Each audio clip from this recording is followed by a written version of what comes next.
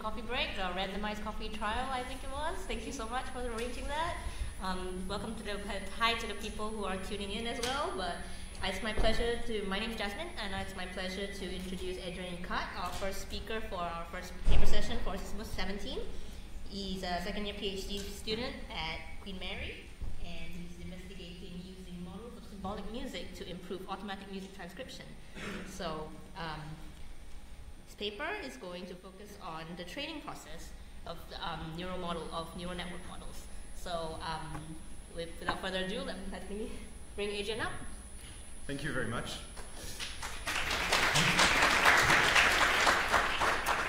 So hello everyone.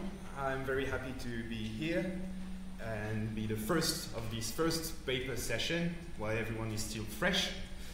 I'm a PhD student at the Center for Digital Music, and today I'm going to present some work that I have been doing on a neural music language model, and more specifically the training process of that neural network. So first I'm going to give you a bit more context about what I'm doing in my PhD. I'm working on automatic music transcription, so that means extracting from an audio signal a symbolic representation saying what notes were played at what time, basically, typically in the form of a piano roll. And in that area, I'm developing music language models. So to help you understand what I mean by that, I'm going to draw a parallel between music and speech. So in speech transcription, you have an acoustic model that extracts phonemes from an audio recording, and then you have a language model that uses higher level symbolic information about the language to link those phonemes into meaningful sentences. And in music, the workflow is basically the same. You have an acoustic model that extracts frame-wise pitches estimations, and then you have a language model that uses higher level information to link those frame-wise estimations into a meaningful piano roll. So that's what I'm focusing on, and I'm doing that using neural networks. So that's what I call by a neural music language model. And in that talk, I'm going to focus on the training process. Rather than on the architecture, because very often people that use neural networks for music are people from machine learning. So they use very sophisticated architectures, but they don't always make musically motivated choices. So I'm trying to take the other path. And so I'm using a very simple single layer LSTM network. So LSTM is a kind of recurrent neural network that is tremendously popular. It's basically the default now.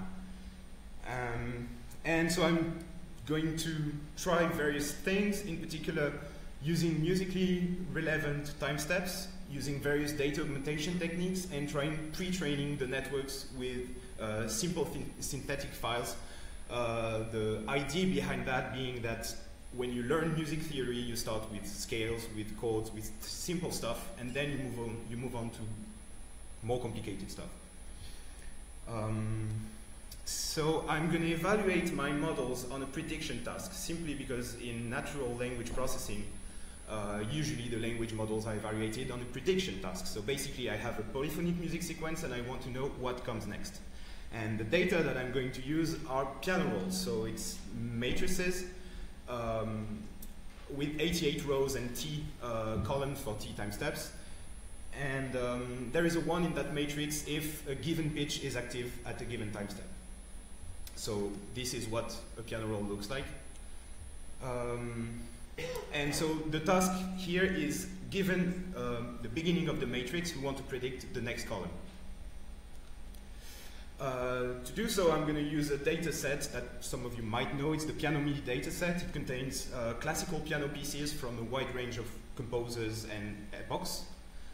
And the nice thing about this data set is that it has both a natural interpretation available and the rhythmic ground truth also available.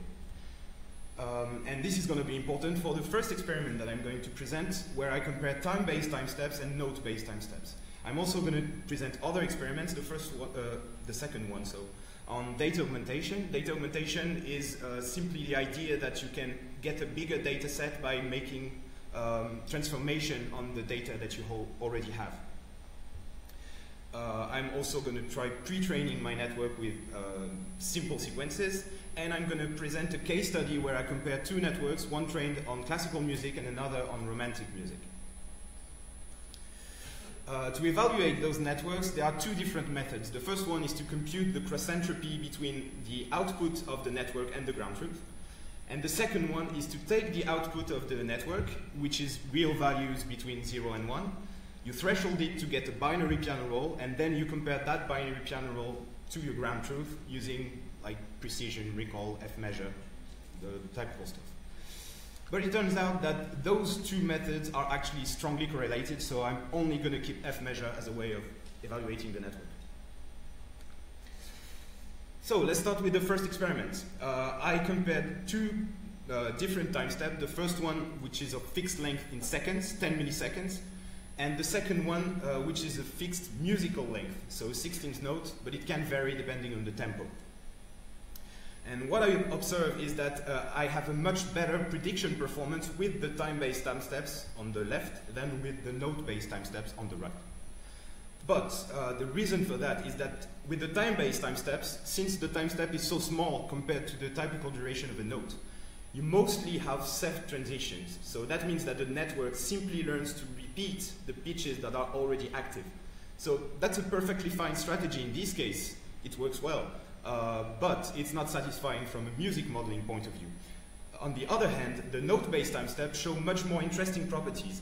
For instance, you see that every few time steps, actually every 4 time steps, so every beat, instead of continuing the active note, the network gives a small probability to other notes. So that means that it knows that every beat, the note might change, which is very sensible. Plus, it doesn't change to any note. It only changes to notes that are in the right scale. So it also shows that it has learned some kind of tonality. All of this is very interesting. So from now on, I'm only going to talk about node-based networks and not time-based networks.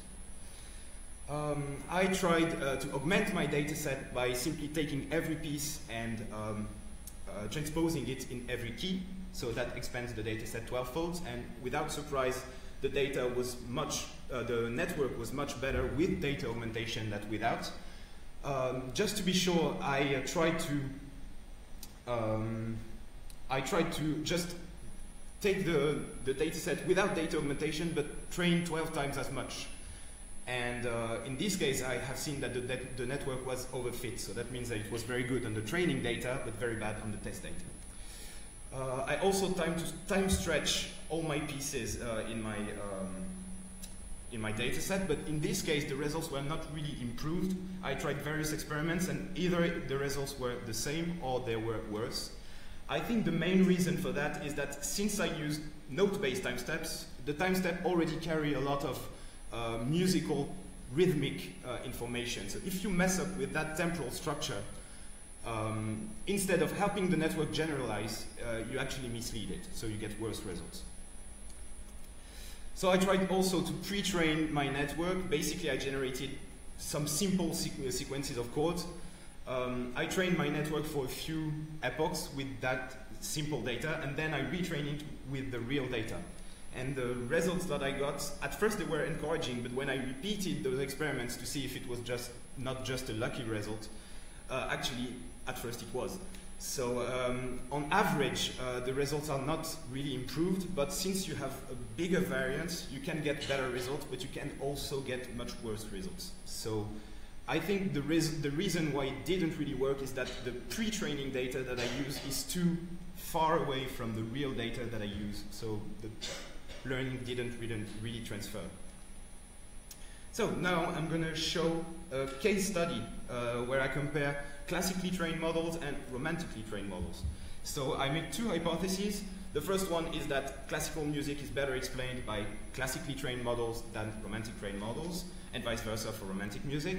The second hypothesis concerns Beethoven's music. So Beethoven was not included either in the classic trained set or the romantic trained set.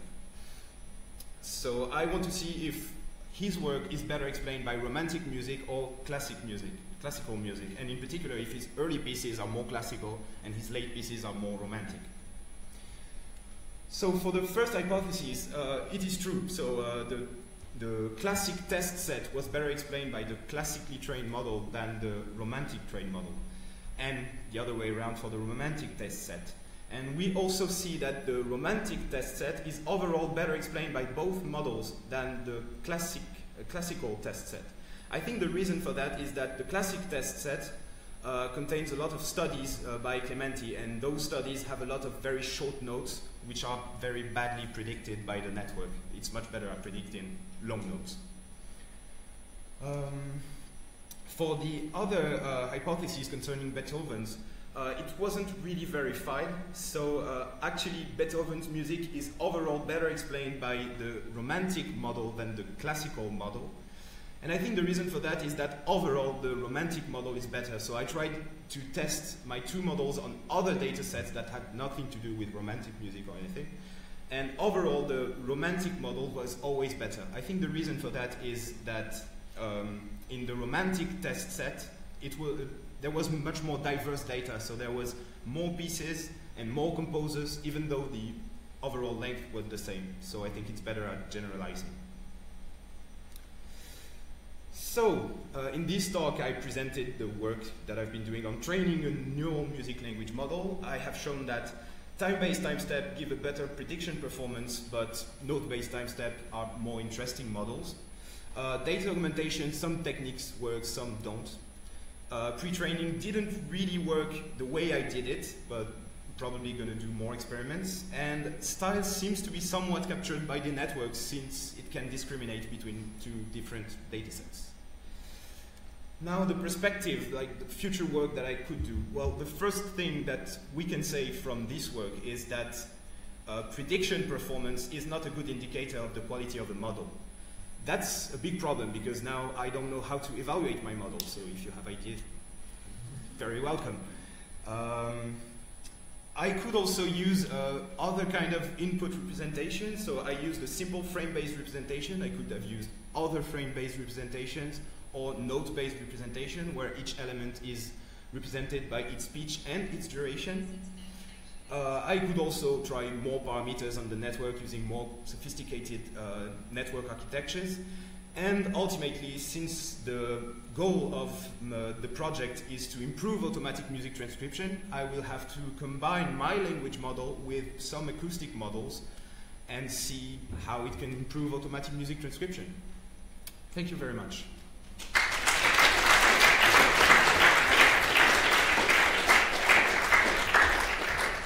Thank you very much. Now we're going to open the floor to questions. I think there'll be quite a few interesting. I really enjoyed how your studies can span all the way into musicology. So, yes, any questions?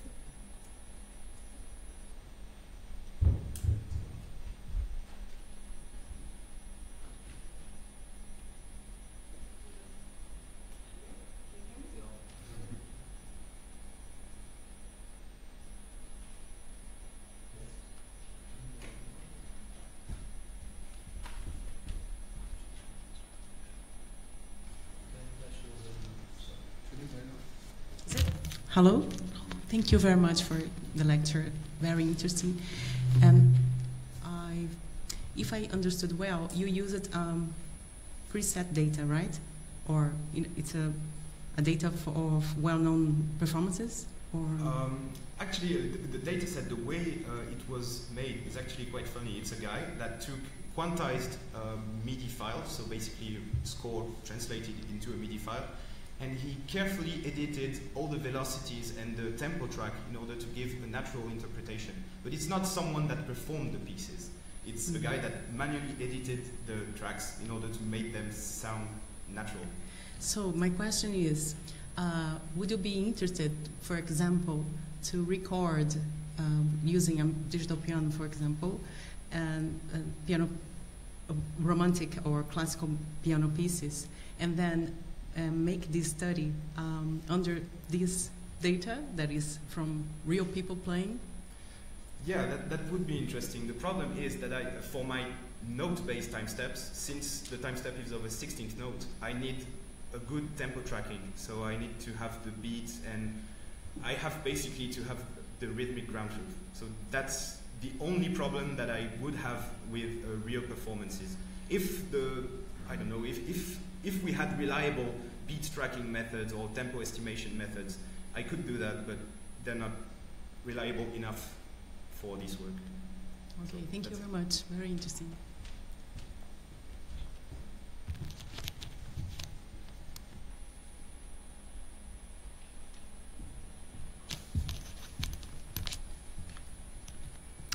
Thank you for your presentation. I would like to ask whether it would be possible to combine those two data sets, the one of classical and the one of romantic, since you said the classical wasn't that representative of the style. Maybe having a more extended data set would help your results.